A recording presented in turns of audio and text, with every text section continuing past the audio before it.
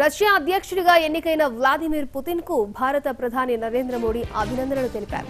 Russia అధ్యక్ష ఎన్నికల్లో Putin గెలుపొందినట్లు ఆ దేశ కేంద్ర ఎన్నికల సంఘం అధికారికంగా ప్రకటించిన నేపథ్యంలో మోదీ ఆయనకు ఫోన్ చేశారు. ఈ సందర్భంగా పుతిన్ కు నరేంద్ర మోడీ అభినందనలు తెలిపారని కేంద్ర విదేశీ మంత్రిత్వ శాఖ వెల్లడించింది.